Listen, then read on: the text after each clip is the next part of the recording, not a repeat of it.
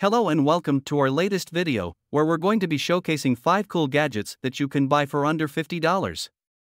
Whether you're looking for a new toy to play with, or a practical device to make your life easier, we've got you covered. First up, we have the Anker PowerCore Portable Phone Charger. This little device packs a punch with its 10,000 mAh battery, capable of charging an iPhone 8 almost 4 times or a Galaxy S8 twice. It's small enough to fit in your pocket, and it even has a built-in LED flashlight. You can get it for just $25 on Amazon. Next, we have the Amazfit Bip smartwatch. It may not be an Apple Watch, but this budget-friendly smartwatch has a lot of features that you'll love, such as GPS, heart rate monitoring, and activity tracking. It also has a long battery life of up to 30 days on a single charge.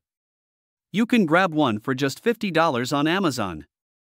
Number 3 on our list is the Syma X5C Mini Drone. This little drone is a lot of fun to fly, and it even comes with a HD camera so you can take aerial photos and videos. It's very stable and easy to control, making it a great starter drone for kids and adults alike. You can get it for just $40 on Amazon. Fourth, we have the JBL Flip for waterproof Bluetooth speaker. This speaker is perfect for those summer days by the pool, or for any outdoor activity. It's durable, has great sound quality, and can be paired with up to 2 smartphones or tablets.